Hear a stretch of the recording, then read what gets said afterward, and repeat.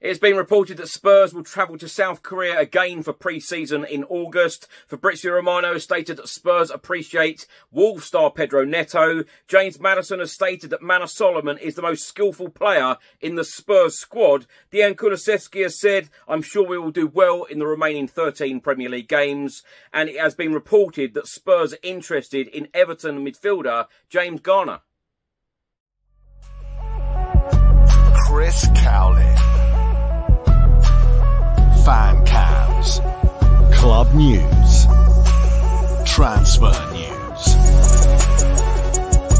match previews, legend interviews, Spurs women, press conferences, covering everything Tottenham and England.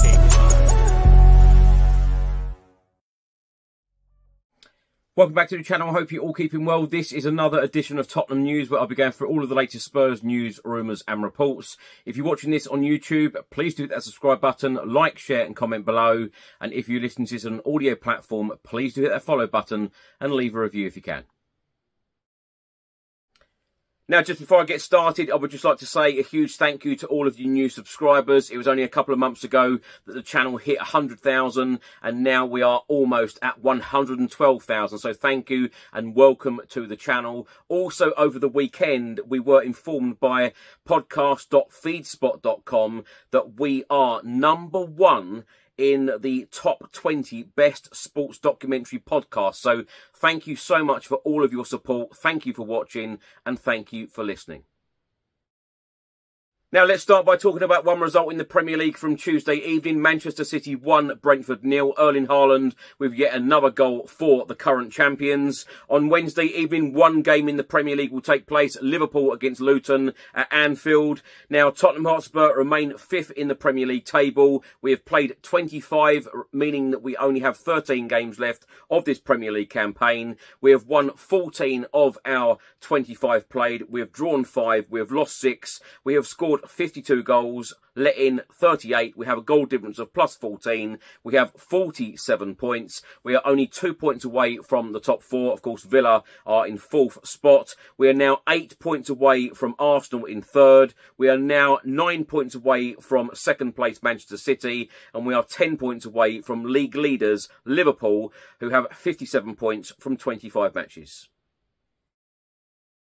Now, former Tottenham Hotspur goalkeeper and former captain Hugo Lloris has spoken out about Tottenham Hotspur and his move to LA. He said, I would have loved to have won trophies, but I think the Premier League is a tough place and many big clubs could afford more than Spurs. But the most important thing for me is that I came to one place and I leave it on a different level. I had a discussion with Chairman Daniel Levy at the end of last season. I could feel it was the end of a generation and that probably the club will need to go in a new direction with freshness, with new and young players and with a different football approach, and it's working really well at the moment. I'm glad for the club. Now, after Spurs lost 2-1 at home against Wolves in the Premier League on Saturday at the Tottenham Hotspur Stadium, Kulusevski has come out and said, if you win or lose, you have to go on the journey again. We have 2 weeks to work. I'm looking forward to it. 2 weeks of training. It's not usual, so it will be very good. One day we will rest, then we will go as hard as possible, and then we'll come back stronger. There are 13 games left, and I'm sure we'll do good. Now, on Saturday, Tottenham Hotspur striker Véliz made his return from injury as he helped lone side Sevilla to a 0-0 draw at Valencia. The forward came off the bench for Sevilla on 86 minutes to make his debut for his lone team and his maiden appearance in La Liga. Tottenham Hotspur and England midfielder James Maddison has spoken out about what frustrates him the most. He said, playing poorly in a game, I could say losing, but sometimes you can win and be happy that you've won, but you've still played poorly, and it would frustrate and annoy me that I haven't played to the level that I know I can. I try not to have that very often. Now, James Maddison has also spoken out about who he thinks is the most skillful player in the team. He said, in terms of actual skills, tricks and quick feet, I'd probably say Manor Solomon, one of the sharpest players I've ever seen. Now, on Saturday, Ryan Sessegnon played the first 35 minutes for the Spurs under-21s as they drew 1-1 against West Ham United at Hotspur Way. Ryan Sessegnon went down, he received medical attention and then went off injured after 37 minutes. He was replaced by Linton. Now, on Tuesday, it was reported by Football.London that Tottenham Hotspur will face Bayern Munich in a pre-season friendly. It looks like Spurs will be heading back to South Korea for the pre-season friendly during August 2024. Now, Radu Dragusin's agent has spoken out about his client not getting much game time at Tottenham Hotspur Football Club under Ange Postecoglou since joining the club in the January transfer window. He said it's nothing to worry about. This is normal. After the defeat against Wolves, I hope he will get his chance soon. Romero is a champion. Van de Ven played well. He works hard in training. It was noticed by the manager and his teammates. He is training really well. He will play enough before the Euros to not be out of rhythm. Italian journalist and transfer expert Fabrizio Romano stated that Liverpool, Tottenham Hotspur and Arsenal all appreciate Wolves star Pedro Neto. He has stated it is likely that Neto will leave Wolves in the summer transfer window and his agent has already been in contact with some clubs. Fabrizio Romano has also stated that Spurs will concentrate on two positions in the summer, a winger and a midfielder. Fabrizio Romano has stated that Rafinha is really appreciated by Tottenham as well as Wolves star Neto. But at this stage, there is nothing advanced. But these two are on Tottenham's list. Reports have been published from Team Talk and from the Football Insider, and they have both stated that Spurs are interested in Everton midfielder James Garner. Tottenham are keeping tabs on Garner and may place a bid on him in the summer transfer window. And lastly, the next games for all of our teams. The under-18s are next in action on Saturday, the 24th of Feb, away at Norwich, 12 noon kickoff. The under-21s play on the same day, Saturday, the 24th of Feb. Fleetwood at home, 1 PM kickoff. That one is at the Tottenham Hotspur Stadium. Tickets are still available if you'd like to watch that game at our wonderful stadium. The men's first team are in action on Saturday, the 2nd of March, at home against Crystal Palace, 3 PM kickoff. And the Tottenham Hotspur women are next in action on Sunday, the 3rd of March, away at Arsenal, the North London derby at the Emirates Stadium, 12:30 PM kickoff.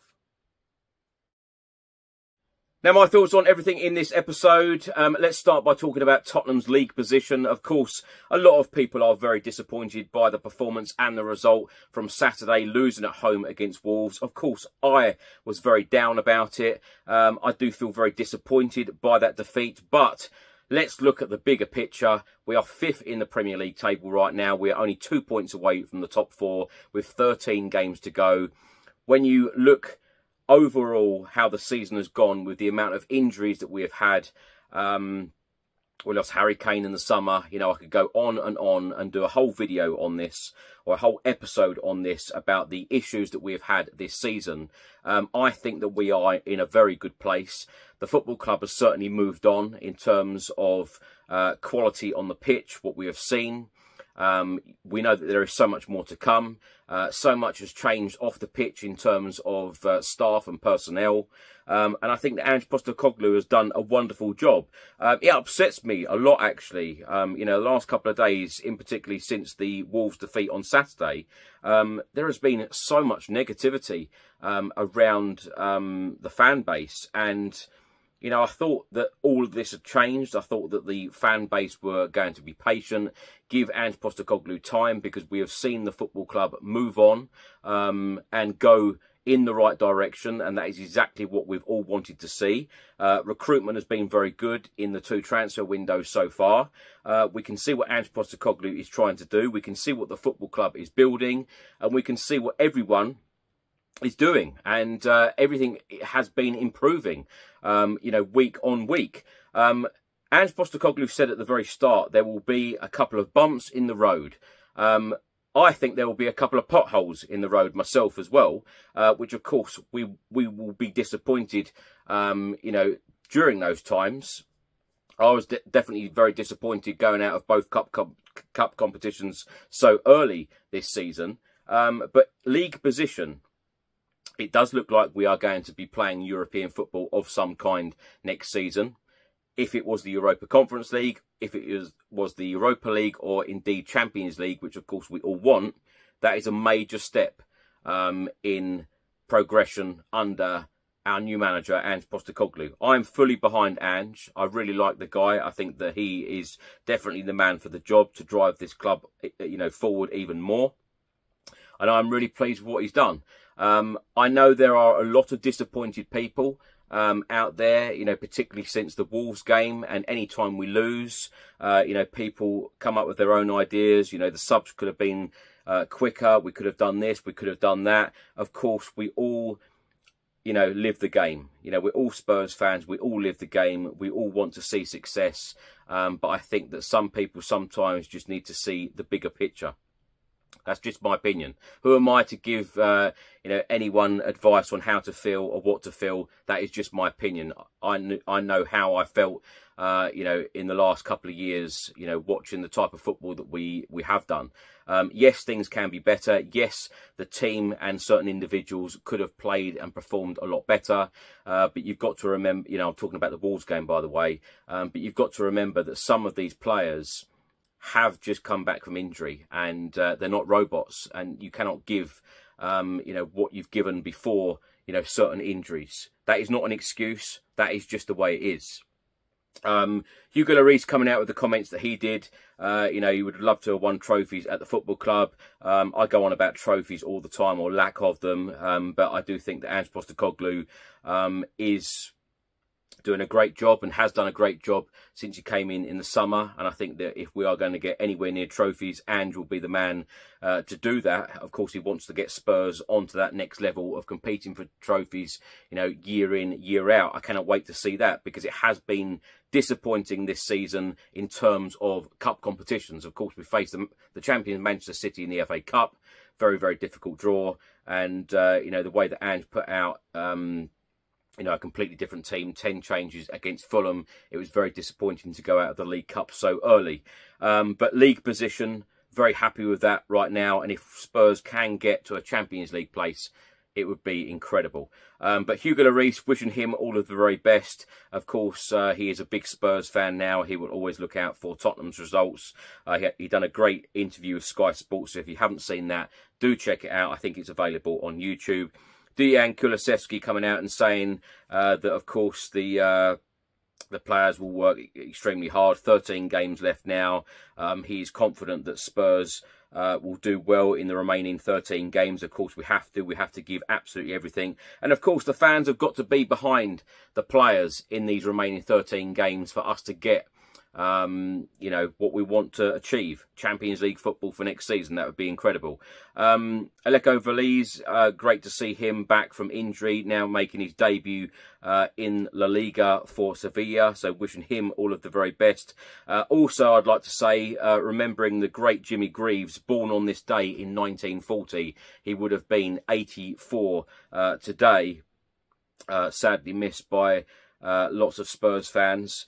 James Maddison, on what frustrates him, of course, playing poorly in a game. Of course, it frustrates everybody. It affects everybody in lots of different ways. We're all disappointed when we lose games. And I suppose, you know, when you look at some of our defeats this season, I think that Spurs fans have seen every single player given absolutely everything. And that means everything to us as a fan. And I think that probably the first time this season, that Wolves home game, I think that some Spurs fans felt that, you know, some of the players could have played a lot better than what they did on Saturday, which was disappointing. James Maddison, on who is the most skillful in the team. He said in terms of actual skills, tricks and quick feet, I'd probably say Manor Solomon, one of the sharpest players I've ever seen. Of course, all of us Spurs fans cannot wait to see Manor Solomon back in a Tottenham Hotspur shirt. You know, he has been given some very high praise by a lot of people, including now James Maddison. So looking forward to having him back in the squad. And of course, that will be another option for Ange Postecoglou. Rodrigo Bentancur on Tuesday come out and said that he's feeling really good. And he hopes to be back at the level that he is used to very soon. Of course, Very difficult for a player like that again, you know, out for so long, then came back, another injury. Of course, you had that clash with Matty Cash, and then was out for a little while again. Now he's back. Of course, it will take some players like this a little bit of time to get, you know, back to that level, you know, what we are used to seeing them. But I think that there has definitely been a lot of progress this season. I think with another great window, you know, in the summer, it could be very, very exciting for next season. But I think that we all need to, you know, back Ange Postecoglou, back the squad, and, you know, let's hope that we will be hearing that Champions League music next year. Thanks for watching and thanks for listening. I hope you enjoyed it. If you're watching this on YouTube, please do hit the subscribe button, like, share and comment below. And if you're listening to this on an audio platform, please do hit the follow button and leave a review if you can. Enjoy the rest of your week. I'll see you on the next one. Until then, come on you Spurs.